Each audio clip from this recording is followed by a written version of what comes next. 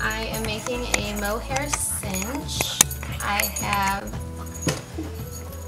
it's going to be a 34-inch cinch, and I have about 35, 36 feet of like regular neutral colored mohair. So, my boyfriend made this, so no, you cannot buy this anywhere specific. He just kind of made it up. I'll show you how to kind of set up the basic cinch. You got your two earring buckles here. I did the first strand just so it kind of will stay put. You're going to take, it's kind of long so it gets kind of tangled.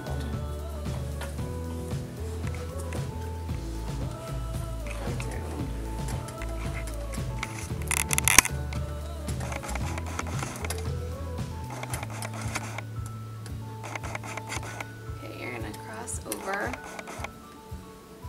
of hold it there, come up,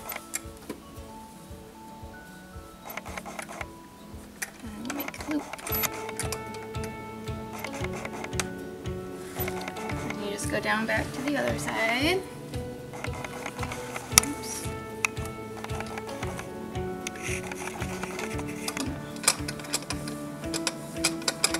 So why did you want to make a mohair first? I saw them online, and I heard that they're very durable and they're more comfortable for the horses than like the neoprene, or just kind of like the off rope cinches. They don't cause as much irritation, and it doesn't cause them to sweat as bad, and you can wash these pretty easily.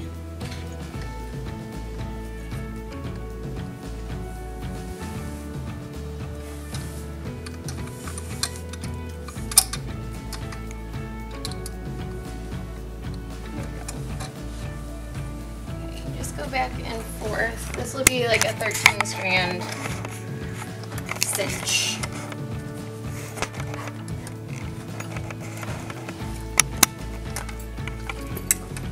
Goes in the top, come up,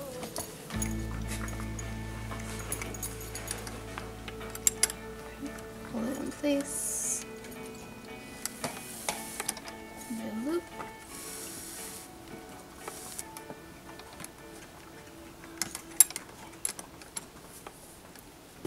Alright, and I'm going to start going on the other side.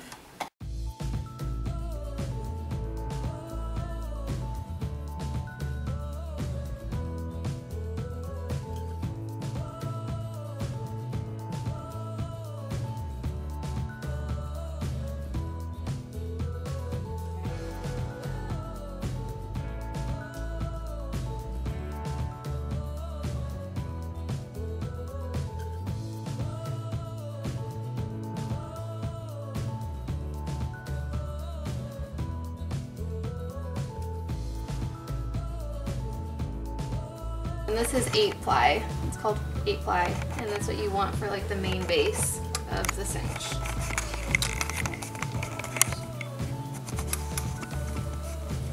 And then you use like 2-ply for like the designs of it.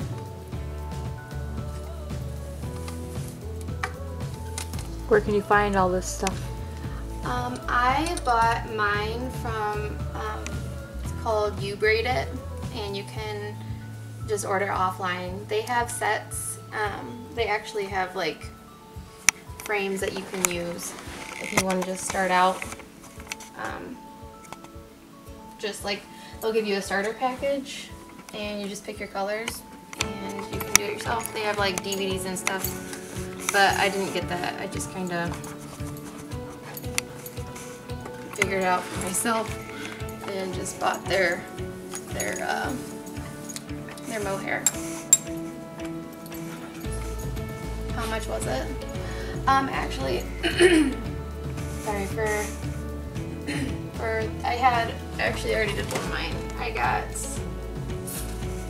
got 27 feet of the colored cords, and I got 100 feet of the neutral color, and all of that cost I think about 70 bucks. So, oh, and I got the buckles and the little D rings that go in the middle. I think I got all of that for 70 bucks, so it's not a bad price. That's cheaper than buying just a girth. Yeah, once you get the hang of it, it's not too bad. Put it back over here.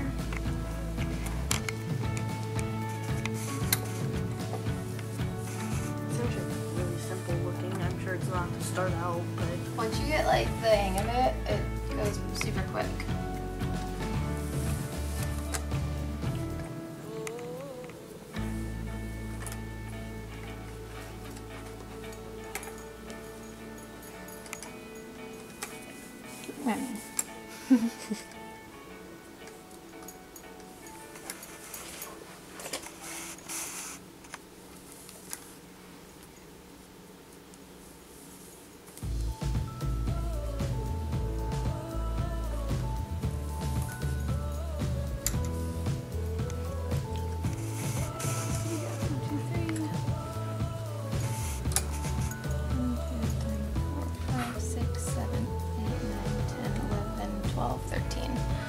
Okay, so we have 13. So to like tie these off,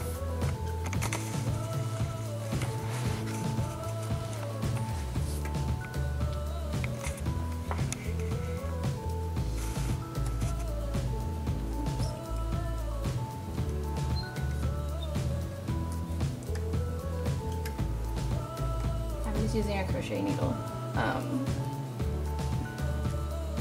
Doesn't really work the best, but on that website they have needles and everything literally you need to start. But I'm cheap and I like to find ways around spending money, so I went to Hobby Lobby and bought a crochet needle, and just kind of weave it in and out so that it stays, and then you just cut the end of it and you have your cinch.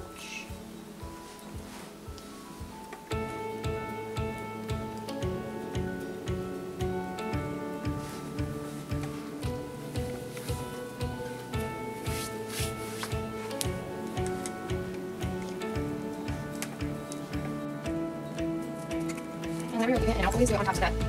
Don't make it on obviously, so you don't. Let's get the other side first.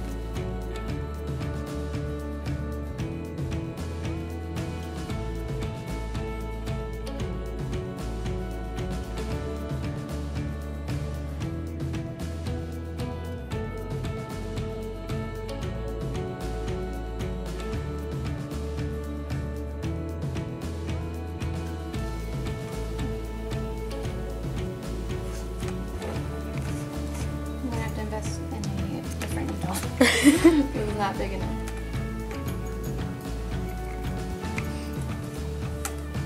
You need Allie to help? Tape measure.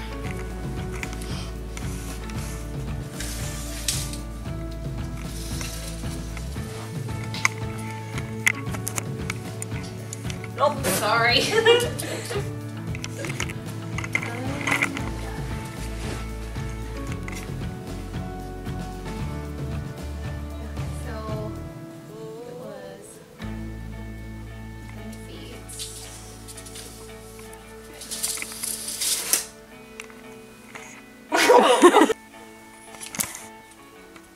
Alright, so this is what I was talking about.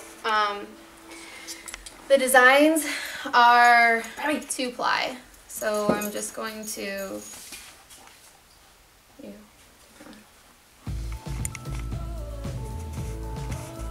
separate it out.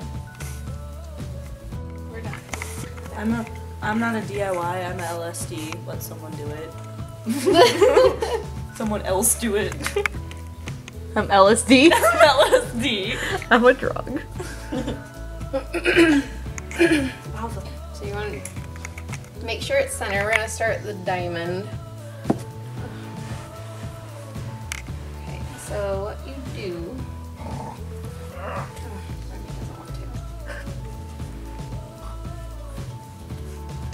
So this one is over, and you're gonna take it underneath the second one.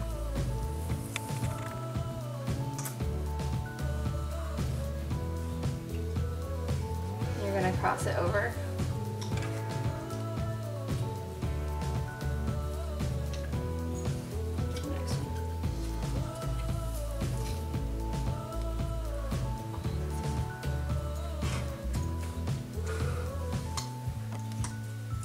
It's just like an over-under.